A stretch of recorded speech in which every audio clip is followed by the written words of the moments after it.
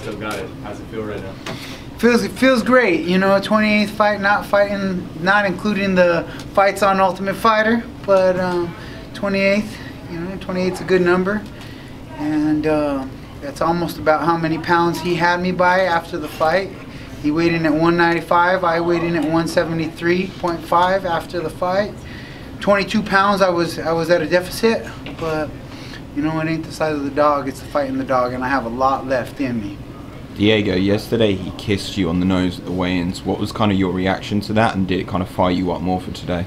You know, I've been getting asked this a lot, and I had a lot of my friends text messaging me being like, Diego, he's just trying to get in your head.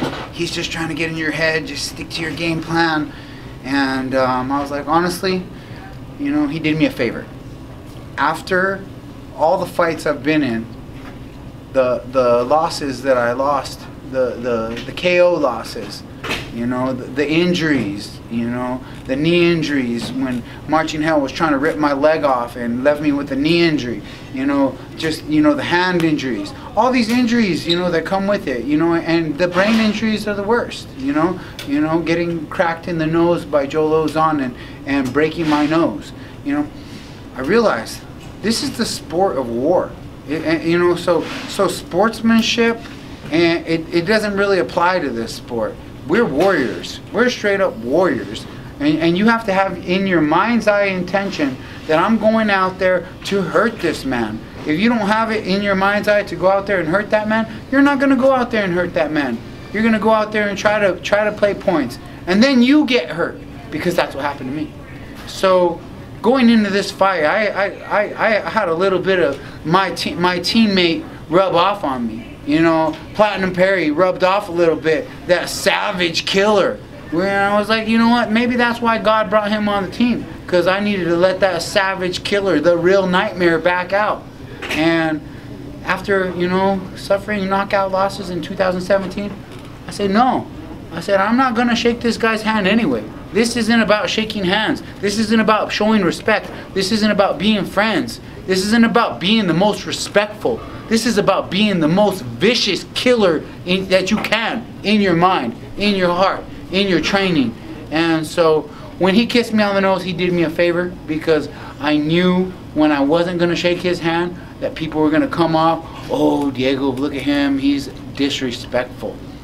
Disrespectful. He didn't shake his hand. He didn't shake his opponent's hand. This is a sport after all. No, it's not a sport. This is war. This is fighting. And you know, get it right. You know, we might be going on the sports network, but this is fighting. Diego, like earlier today, I saw you running through the hotel around like midday in a sweatsuit, like kind of psyching yourself up. Is that something you always do, and was this just trying to get the beast in? You know, it's just going with the flow of the energy. You know, I had somebody, a real wise man, come into my life. This wise man came into my life, and when we first crossed paths, he asked me, he said, Diego, why Diego, why you never become champion? And I looked at him like, man, are you really asking me this question? Are you like just being disrespectful, or are you like really asking me this question? And I said, I had to think about it, look him in the eyes and be like, okay, you know. But he got my wheels spinning. He said, you need to get back to the Diego of the Ultimate Fighter. He said, you were hungry. You wanted that more than anything. You know, you were doing the mind, the yoga, the mind, you know, out in the storm. You know, that Diego, you got to get back to that, he told me. And so, thought about it. I didn't see him till the next time. Next time I saw him, he had another question for me. He said, Diego, who's the greatest warrior of all time? And I said, oh man, I'm not gonna let him mess me up on this question this time, because he got me last time. He really mentally wrecked me. I'm coming with my A game on this answer. So, had to be David. He killed thousands, tens of thousands. Had to be David. He said, oh man, it's Jesus. He win the real fight. I'm like, man, he got me again. But anyways, to make a long story short, you know, I was getting back to me being Diego. Call me the Zen master, call me the nightmare, call me the yoga, call me whatever you want. The reason why I've been able to stick around so long in this sport is because I am an adaptive man. I continue to adapt. I've continued to keep the mind open to different ways of how can I anti-age? How can I naturally, I have been natural my entire career. My body shows it. Why am I around? It's because I wasn't like all those other guys that were cheating and doing juice and doing human growth hormone and got big old hands and big old knees and big old foreheads. No, I still look young. I still look like I did when I came into this sport. It's because I have found ways, secrets. God has blessed me with secrets of the wisdoms of the universe, how to anti-age naturally, with diet, with nutrition, with breathing, with meditation and prayer. And so this is why I'm around, and this is why right now at my point in my career, I've got back to that Diego with a little bit of that Perry Savage killer on the side. Who was that wise man? Was it Mike Perry? No, the wise man. The wise man was not Mike Perry. The wise man's a good friend of mine. His name is Jonas, okay. and he's a come and kind of go. He's from Nigeria. He's an African Rasta man, but he really is a wise man. And if he don't even watch none of this, so he won't even he ain't even gonna see this. Maybe someone tells him. I think all he got is Facebook, so maybe if he sees it on Facebook. Diego, I mean, you mentioned Mike Perry. You're an OG of the Jackson Wink Gym. Was it difficult for you just seeing all the back and forth that has been going on? You know what? It has been. It has been a little difficult, just because I was so hyper focused on Craig White. And all of this happened within 10, 11 days before the fight with Craig. And me being a team captain and the real true OG, the one that started this, I started it. I opened the door to UFC, to Greg, to the original Jacksons before Cowboy was ever around. I heard in an interview Cowboy say, yeah, Diego left. Yeah, I left for 2 years. But when I left, I had a meeting with Greg. I sat down with him and I said, Greg, I'm gonna go to California for a couple of years. I'm gonna leave the team. I don't feel, my heart says, I didn't feel what was going on at that point. But I never ever talked bad about him. I never ever said nothing in the public. It was just a meeting. All right, I love you still. A hug, even it hurt to leave. I still remember that feeling, that soul tie breaking, and but with the whole Cowboy thing, I just was hurt because my coaches and Winklejohn and Chad Smith are solid stand-up guys, and they really are, and that's why they're in my corner. I have a lot of other options, and they're in my corner. I know that at any point, my fighting career could come to an end. And I choose these men to go to battle with, to go to war with, because not only do I trust them, I love them, and they're brothers to me. So yeah, I was hurt. I was emotional in the beginning of everything, but at this point, there's other fights for me. Cowboy's got to fight Perry. It's gonna go down. I'm gonna watch, and I'm gonna help Perry train, be that good wisdom motivator for him, because he's a little bit on the wild side. He needs a little bit of someone that was on the wild side, that realized the wild side only gonna crash and burn eventually if you live on that wild side for too long. So I'm looking to be that good influence in his life and help him get ready for his fight with Cowboy. You mentioned the size difference tonight. Is that going to be a problem as you continue at welterweight? Will you look to go down to lightweight? You know what? Like I've been asking for years and years, 165 would be my division. Mm-hmm. We don't have it.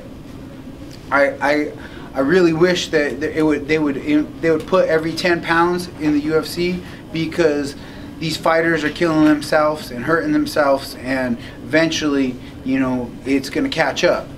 I'm very intrigued on the matchup tonight with Tyron Woodley and Darren Till. Both men had a very extreme hard weight cuts, but Tyron's 36 like me. We're both 36. At a certain age, your genetics play a part, but cutting the weight, it affects your endocrine system, your hormonal fatigue, and it affects you on so many levels. Everything's like a spider web when it comes to the human body. Your emotions, your mind, your body, your spirit, your nervous system, your immune system, all of this. And when you boil yourself, all the water out of your body, all the water out of your brain, when your brain's like 75% water, you boiling all this water out, the heat affects your energy system, and eventually it's going to catch up. Man, I like to use a terminology. You know, when you're 25, you can go out and drink as much as you want, wake up in the morning, go hit the gym, no problem. But when you're 36, it don't work like that. It catches up, and that's just the old age. You know, some people cellularly age different than others. Me, I'm a specimen. You know, I'm like the Iceman Wim Hof. I tell you, you know, like I'm doing the alien stuff. You know, like I'm breaking into, like, you know, inject me with some E. coli and I'll show you. You know, like straight up. Like I'm looking to be a superhuman. I've been training it for 15 years since I watched Rickson Gracie, who was, you know, on choke, and he was in the water in out there in Japan, you know, and it was freezing, and he didn't want to, his wife said, no, you're gonna get sick. He said, no, it's the energy, and everything is energy, and he knew that way back then, and even into his 50s he was still dominating. He still was going to get a fight into his 50s. Then Randy Couture on The Ultimate Fighter, with his alkalinity and just all the little secrets that he had, and he had it here, you know. He refused to say, no, I'm too old. If that's the first step, is saying, no, I'm not old. When you flip the switch to, I'm young, put the young switch on, the body will follow the mind. You know, but you got to really believe it, because the subconscious mind is a different thing. If your subconscious mind's telling you something in your conscious mind, then you got this side fighting this side. You know, and I've been working at it, man. I've been working at it, and that's been one of my #1 passions in life, is anti-aging, because I knew if I could learn how to anti-age, I could fight longer, and if I could fight longer, I have more time to get better, to fill holes in my game. And I didn't get to show you some of the holes that I filled because the guy was such a big, tall monster. But you know, I've evolved the kick game, and we're gonna work on closing the distance a little better next time. But you know, I'm not really hurt. I'm not hurt right now. You know, it got me with an up kick to the side of the temple, but this pit bull jaw right here, you know, it's all good. Like it's nothing. I'm healthy. Recently, last month, Tough Season 1 got together for a reunion of sorts. How did that go? It was awesome. Love all those guys. The energy was exceptional. All these guys basically were just so happy for each other, you know, because what we all learned on that show was, you know, I might have been the only one, me and Forrest, that got crowned the Ultimate Fighter, but every one of those men on that show learned how to be an ultimate fighter of life, and every single one of those guys is doing good, and no one is dead, no one is, you know, sick, and we were just all happy to see each other, you know, some more successful than others, but you know, success is in the mind, you know, success is, you know, you can be rich in a lot of ways, not just money, and all of us Ultimate Fighters were rich when we were hanging out with each other, happy for each other. The only one that didn't show up was Koscheck, and he said, if you ain't gonna pay me, I ain't gonna come. So he decided not to make it, and it was unfortunate. I was looking forward to seeing him. What surprised you the most after seeing everybody? You know, it was just really cool to sit down with Mike Swick. He came all the way back from Thailand. He lives in Thailand now. He runs AKA Thailand. And Mike Swick's like, Diego, I tried so hard to be the last man standing, but you got me. You're the last man standing. And he gave me my props, said, you're the last man standing. I said, yes, I am. I'm the longest lasting, the last man standing, and you can put that on a meme. Thanks, guys. Thanks. Thanks, Diego.